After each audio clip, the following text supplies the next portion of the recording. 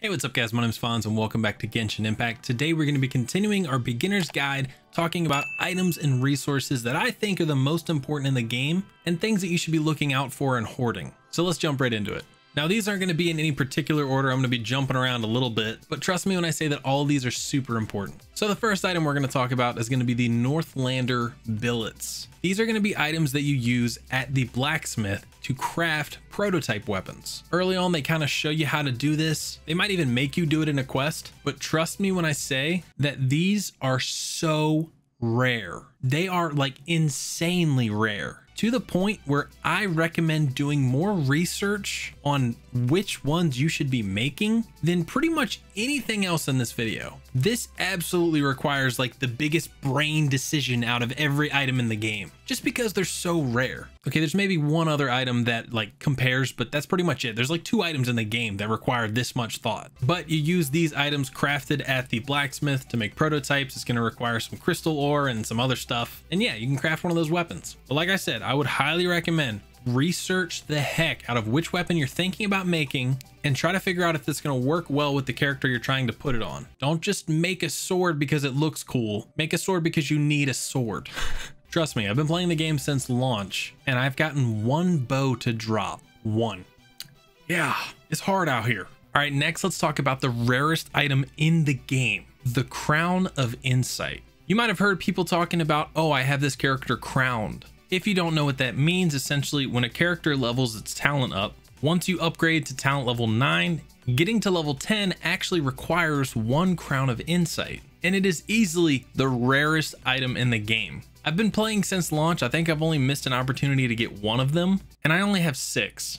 And I haven't ever used one yet, but you can see here they're only from limited duration event rewards. So the current event that's going on with Klee, the Windbloom Festival, stuff like that, you can earn a Crown of Insight. Definitely the hardest resource to come by in the game. And this is the item that I was talking about that probably takes the most thought. Because obviously once you get up to leveling an attack past level 9, you're probably pretty far in the game. But in general, the cost of getting a talent from level 9 to level 10 is crazy. It costs so much. So yeah, it probably goes without saying, but definitely don't use these just willy-nilly. Next up, we got iron chunks, white iron chunks, and crystal chunks. So this is going to be your ore in the game. These 2 are used for various things, different gadgets and doodads. Crystal ore is the big important one. Anytime you see crystal ore out around the world, absolutely pick it up. If you want to pick up ore easier, you can use Claymore characters or Geo characters. Either of those make it easy to pick up ore. And another tip is I would also mark your map. Whenever you find like a bunch of like ore in one spot, mark it on your map because that'll actually respawn there every couple of days. Super handy. I'm sure there's also some really good maps online of like the best farming routes and stuff like that. So if you're into that, maybe a little Google Fu might be required. But yeah, crystal chunks are super important because they can actually be turned into the blacksmith. You can turn in 30 of them a day to turn them into mystic enhancement ore, essentially just free weapon XP. Super important and super helpful down the road. Trust me, late game, you will be so happy that you saved up a ton of resources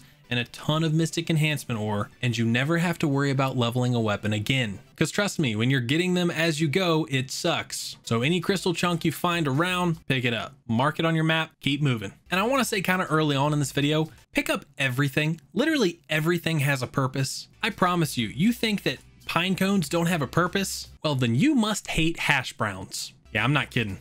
Everything has a purpose. Seriously, pick up everything in this game. Same thing for after you finish a fight. You'll see items like slime condensate or a damaged mask. You'll see these things laying around after you finish your fights. Pick all of them up, like all of them, because you'll need these items down the road to level up your characters. Now let's say for instance that we need more dead leyline branches. That's the item that we need to level up our character, and we're out. We don't have any. Here's probably one of my best tips and something that I don't hear enough people talking about. You can see at the bottom that its source is dropped by abyss mages. Well, you've scoured the whole map and you can't find any more abyss mages. Well, if you come over here to your adventurer handbook, scroll down to enemies, get down here to the abyss mages, you can see that it it does indeed drop our dead leyline branch that we need. So what I'm going to do is I'm going to go ahead and navigate that on our map, and it will literally show us where an abyss mage is. And this works for every enemy type. So whatever enemy's material that you need, go to that spot, kill it, and it'll actually update your map and show you another one. Go to that spot, kill them, and just keep repeating the process. Eventually you'll hit a point where you've killed all of them on the map, and it'll say like a 16-hour respawning thing. But if you do this for a couple days, you'll have plenty of those materials to go around. Super handy. Probably my favorite tip in this video. I use that to find these materials constantly. Now I know we're jumping around a little bit, but next thing I want to talk about is going to be fragile resin. Ooh. Fragile resin is something that I, on a daily basis, struggle with not using. In most events and the battle pass, if you're buying that, you'll be able to earn fragile resin. If you don't know, Genshin Impact has an energy system like any other mobile game that's called resin. It caps you essentially throughout the day. So you have enough resin daily to do like 3 or 4 dungeons, maybe a boss run, and then you're done. The idea is they don't want you playing the game all day and grinding out all the content and then being out of content in a month. But what fragile resin does is it actually gives you 60 points back to your resin, so you can use that for 3 more domains or maybe 2 boss runs or whatever you want. But trust me, I would highly recommend holding on to them, because there will come a day where you're going to get a new 5-star character and you need to go out and get them a full artifact set because you haven't been farming for them. Or you need a bunch of their talent books because you haven't been farming that talent book domain, and you will need these, trust me. You don't have to save all of them. Try to save like 10 of them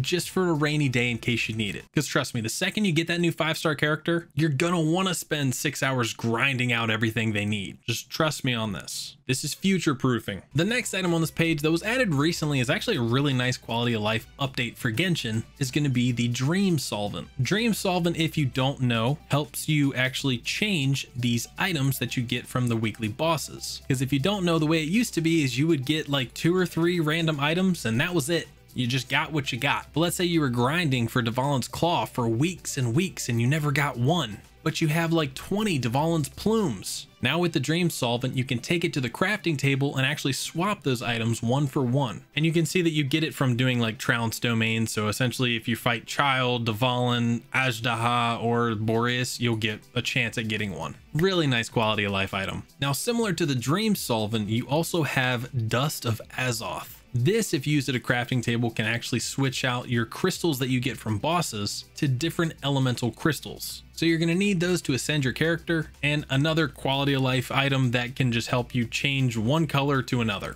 So if you've been farming the Geo boss and you're out of the crystals, but you have a bunch of Anemo crystals laying around, you can use the dust to actually swap it over to Geo crystals. Now, next thing I want to talk about is going to be region specific. We're going to start off with the Anemoculus and the Geoculus. I talk a little bit about this in a different video in this series, but as you're going around the map, you will find these. Make sure you go to the Statue of the Seven, turn all these in, you get a bunch of XP and you upgrade your stamina. It's super helpful. The next thing is going to be the Shrine of the Depth keys, which I don't have any because I've unlocked them all. If you have any Shrine of the Depth keys, absolutely go use them. It's literally just free precious chests sitting around for you. If you can't seem to find them, go look up a map and you can literally just go hit each location. If you get close and it's not glowing, it's already open. Just go find one that's glowing and use the key. Finally, you're going to have Anemo and Geo sigils, basically a currency you can use at the shop in either Leeway or Mondstadt. There's no real rhyme or reason. Buy everything in that shop, whatever you need at the time, just buy it. I think that's actually how you get your first billet, like prototypes. But yeah,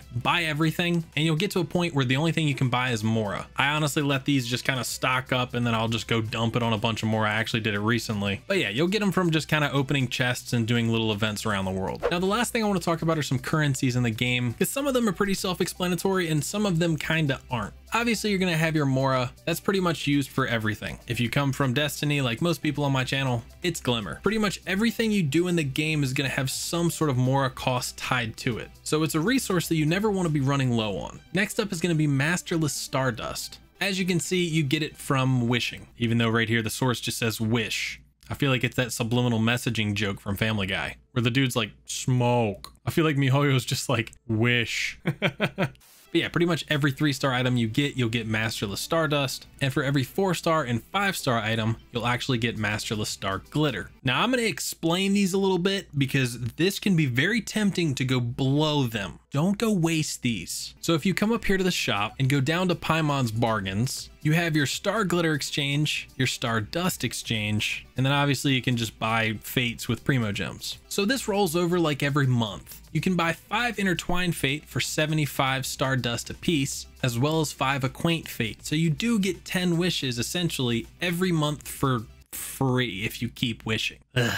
You can also buy Mystic Enhancement Ore for Stardust, and you can buy Mora for 10 Stardust apiece. Keep in mind, after you buy all the Mora, it jumps up to 20 Stardust for 10,000 Mora. So the price doubles. And this you can buy infinitely, and I would not recommend it. Get the discount rated Mora, get you some Mystic Enhancement Ore, get you the Fates, and then get out of there. Now, when it comes to the Star Glitter exchange, this is the hard one. I don't recommend ever spending Star Glitter on wishes. Unless you're a whale and you just have more Star Glitter than you know what to do with, don't do it. Because as you can see, you can actually buy copies of characters each month. And as of right now, it's actually on a fixed rotation, so you can tell who's coming up. You can also buy the Royal and the Black Cliff weapons. If for some reason you want to buy these weapons, don't buy Royal weapons, buy Black Cliff weapons. They're way better. But me personally, I don't even recommend buying the weapons. If you need a specific weapon type for a new character you got and that's like really good for them, then sure, go for it. The other thing you can spend your Star Glitter and your Stardust on is Ascension materials. Like you can literally spend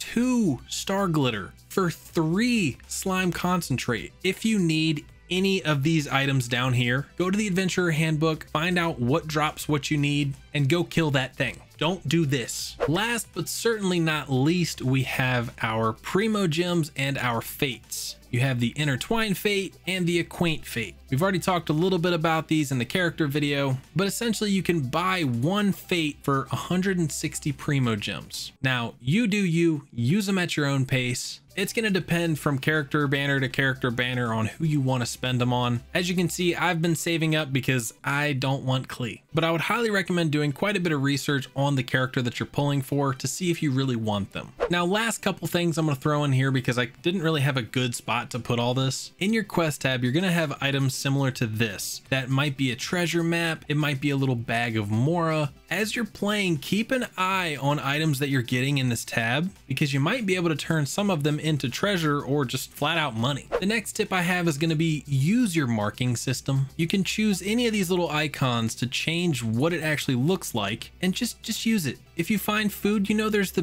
birds, Timmy's birds that chill out on this bridge every day. Mark that for food. You know there's a really good cave over here for ore. Mark that with a pickaxe. You get 99 of these little pins. Don't waste them. Put them to use. Trust me, you'll be happy you did down the road. Next thing I want to talk about, and something I kind of wish they would just take out of the game or only give it to you when you really need it, is the delete button. There's a little button down here that's got a little trash can on it, and you can literally click on this and you're like, oh, I don't need these weapons anymore. I can just delete all this stuff, right? Who cares? No, don't do that. There's literally no reason to delete weapons or artifacts or anything. There's just no reason, because remember, any items that you find can be used as XP for your favorite weapons. I can literally just turn in all of these. Look at all this. Now we're halfway through level 40 on this weapon. Boom. Don't delete stuff. I don't know why they give you the option. And the last thing we can talk about here is going to be our expeditions. You come down here, you can hit dispatch character on expedition,